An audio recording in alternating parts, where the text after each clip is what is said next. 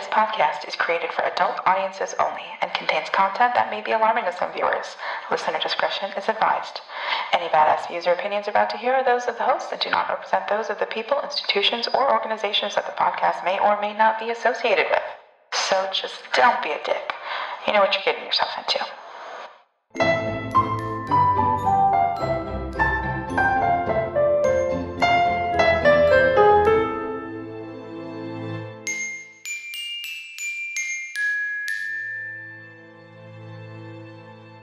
Girls Gone Weird. All right. Okay, here we go. All right. So let's just say, even though we said go, it still feels awkward to be like, and action. And this is Dini. Okay, we'll just go here.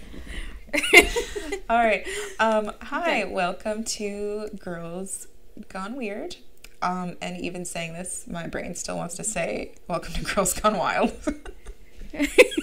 I'm Nicole. And I'm Dini. Welcome to Spooky Month coming in October. That's when we'll be starting. Yeah, we'll be launching our podcast October 1st, which is a Sunday, and we're going to shoot to put out new episodes every Sunday. We would like you to join us. It's called Girls Gone Weird, so I'm sure you can, deduce that it is about all things that are weird.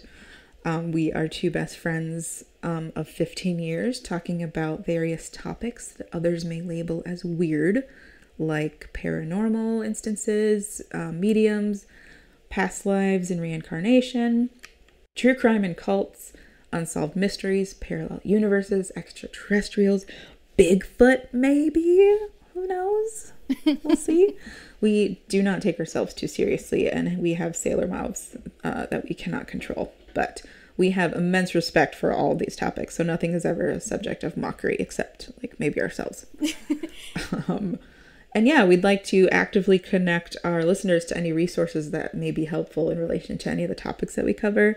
So, if we're covering a missing person case, we can, link tip lines and anything to help if people think they've got tips.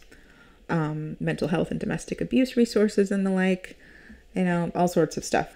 Talking about weird stuff on a podcast is certainly not, an original thought. We draw a lot of inspiration from Morbid and Two Girls, One Ghost. We talk about a lot. Those are two of our favorite podcasts individually.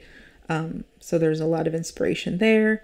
But, I think we have heart and a sense of humor, and we're looking forward to building an all-inclusive community of like-minded people. Everybody's welcome. And we're just bringing a little teaser episode to everybody today to just get to know us and our podcast that's coming out in October. And we are just going to talk all about ourselves. Right? Yeah. Because we're the important ones here, right? Right. And we're going to make it fun. So what we did was we wrote about ourselves, which is going to be weird, awkward for me to talk about because it's always weird to talk about yourself. But we made it fun because we also wrote a little bit about the other person. So it was super weird to talk about myself. I was thinking about how you have to do that in school, and you're like, my favorite color is this, and my favorite movie is this. I so hope that's how you wrote the description about yourself. I kind of went that route. I'm excited. Yeah, and I could write a book on you, but me, it was very cut and dry. So we'll have fun with this. Mm-hmm. So this you get to know a little bit about us. I know we're putting out something when we first start around October about our first cases, so you get to know even a little bit more, but this get to know your host. So do you want to start with yourself, Nicole? I don't know, do I? I feel like we should rock, paper, scissors it, and the loser has to start first. Who's going to start about themselves? Yeah, just one round. Ready? Yep. Rock, paper, scissors. Oh, no, So it's really hard to do when you're on video. She waited to see what I'd bring. We go 1, 2, 3. Ready? 1. 1, 2, 3. All right, I'll just do. Yeah, you're the loser anyway. Yeah. I got rock, and she chose scissors, so you get to go. My description of Nicole, I will add in here, is that she's a huge cheat. So I'll put that in there. All right, so I'm going to talk But, I'm talking about myself first. Okay, I'm going to talk about yourself first. Talk about myself. Yeah. So, I wrote, I'm into reading and watching dark documentaries or pure reality TV shows because I like trash and I'm pure garbage. I like all the tea. Truth. Yeah, I liked horrible shows. I am a drag king and have been performing most of my life. So, what I like about being a drag king is I get to be a man, which means I get to treat other men how they treat me forever. So, it's really fun. My performance name is Ted Hungdy. So, if you're here, I hope you get the pun. So, shout out to all my letter family crime lovers. I founded and run Anna Lake Animal Sanctuary, so that's a farm animal rescue, and I also help people with plant-based meals. I've been vegan for 7 years, which means I'm super fun at parties.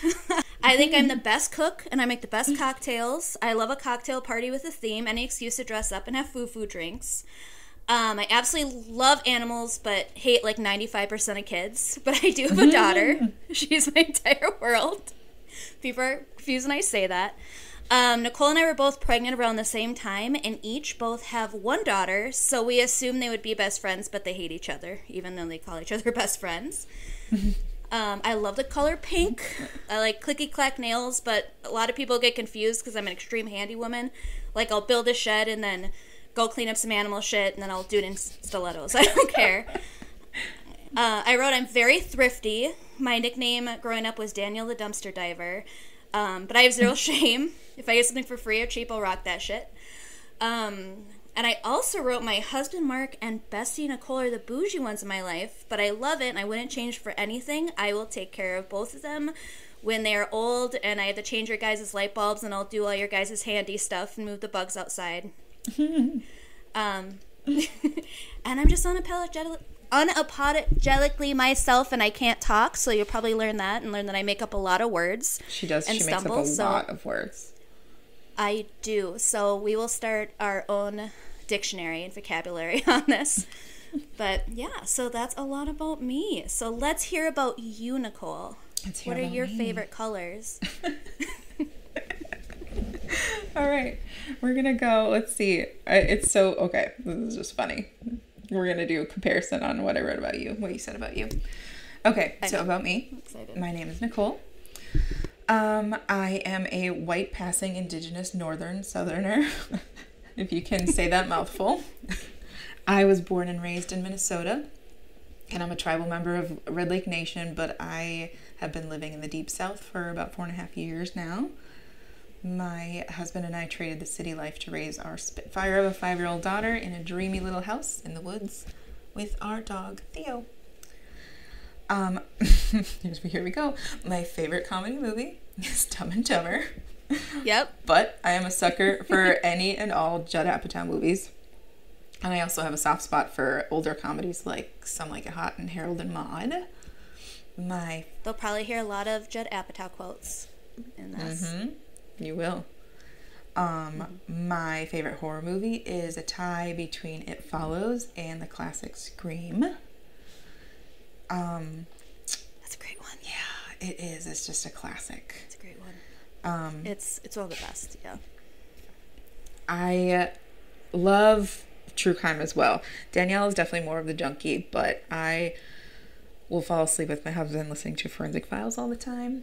I love ghost hunters, but I hate ghost adventures. Big snob about that. I fucking hate ghost adventures. She loves ghost adventures. He's such a douchebag. Everybody knows that, though. Everybody knows. Everybody knows. Fucking talk to me, man. Talk to me on here, be a man. He wants to take it off his shirt and yell at ghosts. It's ridiculous. It's amazing. Agree to disagree. My favorite band is Radiohead, but I will proselytize Taylor Swift until the day I die, because my husband and I are the only people we know that frequently jump from Radiohead and slow dive to Taylor Swift in a heartbeat. But you will also catch me singing every word to every single Tenacious D song. So I've got some interesting eclectic musical tastes. My favorite food are anything involving potatoes and mushrooms. And for dessert, I love a good bread pudding, a mochi ice cream, or taro bubble tea.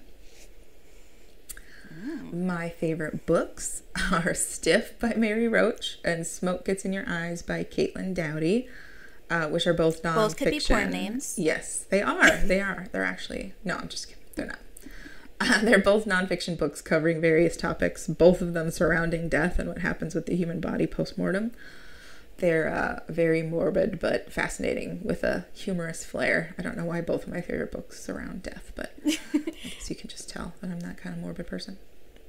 Yeah. A fun fact about me is that I've always wanted to start a podcast, but I never put any effort into it. So thank you, Danielle, for forcing me to do this.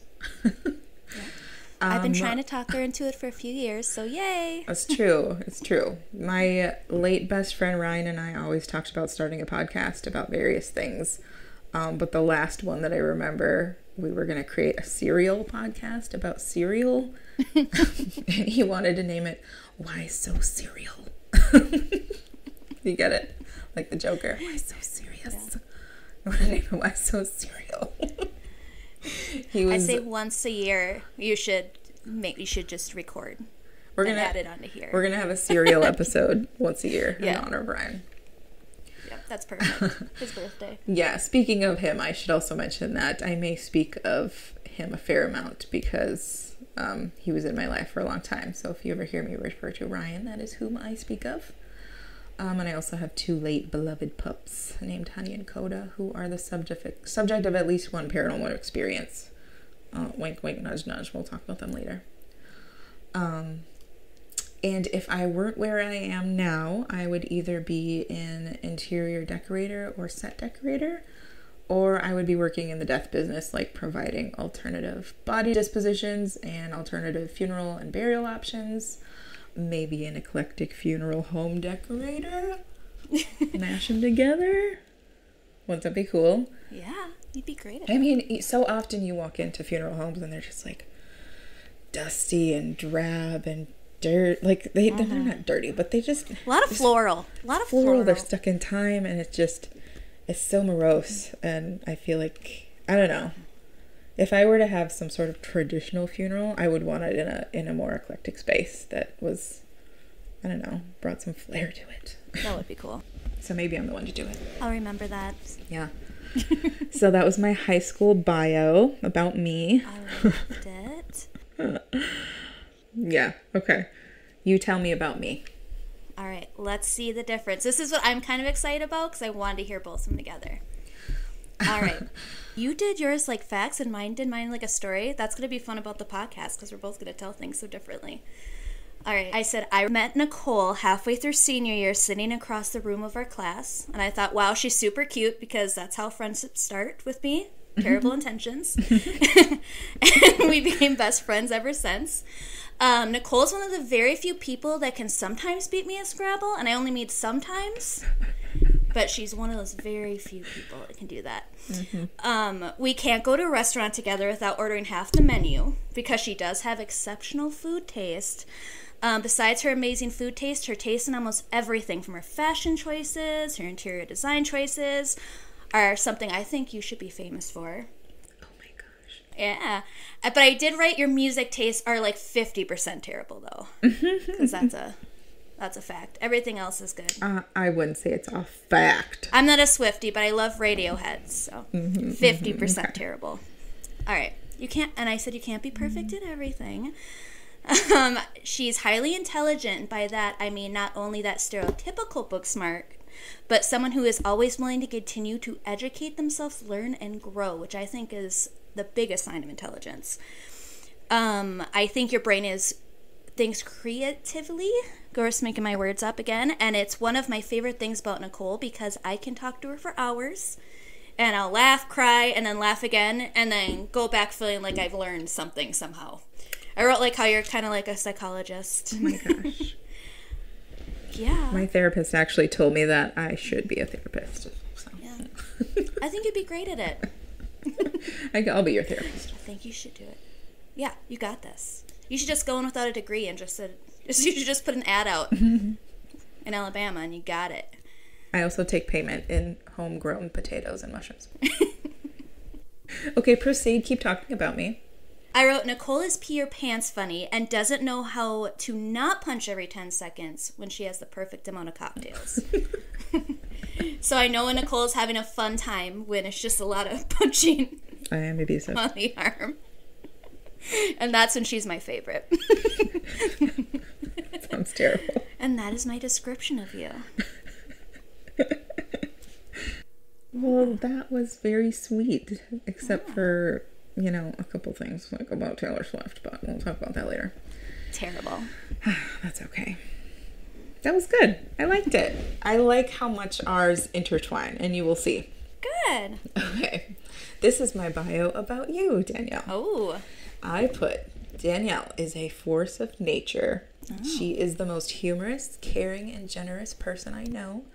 And she would literally give you the shirt off of her back and then turn around and make you the most incredible vegan stroganoff, topless. She makes a mean cocktail and will serenade you with the best 80s and 90s ballads and R&B hits, either in drag or not, holding a chicken or not. She has an affinity for the color pink, 90s music, lovingly insulting you, veganizing any meal you can think of, saving any animal she can possibly fit on her land, and she totally sucks at Scrabble. Ooh, those fight words. A lot of the time it's because she makes up words, and she's very confident about the fact that they're real words, even though they're not. And they never are. We play where if we tell the person, which I think is the rules everyone should use is, but other people who play with me do not say these are the rules, that if we challenge it and we're wrong, the other person loses their points. So sometimes I just overly confident because I know Nichole doesn't want to lose points. Boom. Yeah. So I'm the better Scrabble player. That's your strategy. That's your strategy. Okay, I also put that our mutual love for inappropriate dark humor immediately bonded us for life. And we had hoped that our 5-year-old daughters would connect in that way as well, but they are total frenemies. We're totally going to be old, tattooed, wrinkly grandmas, and if we end up widowed in our elder years, we will probably marry each other and build our own old lady dream house in Marietta, Georgia, as she's destined to be a Southern belle at some point in her life before she kicks the bucket. Oh, that was That's what I wrote about you. It was beautiful. I loved it. I also wrote it like an hour before I thought we were recording the other night. So I've just been randomly I'll think of something in a sentence, I'll be cooking, and then I don't just even put in her thing. That's smart. But I'm glad they did intertwined, and I hope that everyone got to know a little bit about us. Yeah, maybe you can connect. Maybe you're weirdos like we are, but sure. And we always want to hear stories, and you can email at us at girlsgoneweird@gmail.com. No. Did I say that right? Girls Gone Weird email. I'm going to say it wrong every time. Girls Gone Weird email. Girls Gone Weird email at gmail.com. There we go. There we go. She's making up shit again.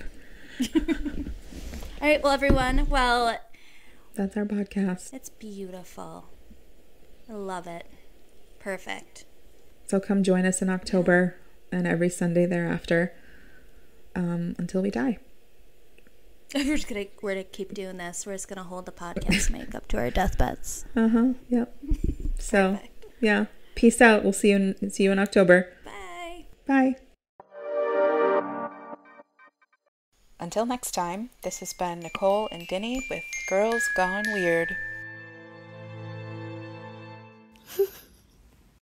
Girls Gone Weird.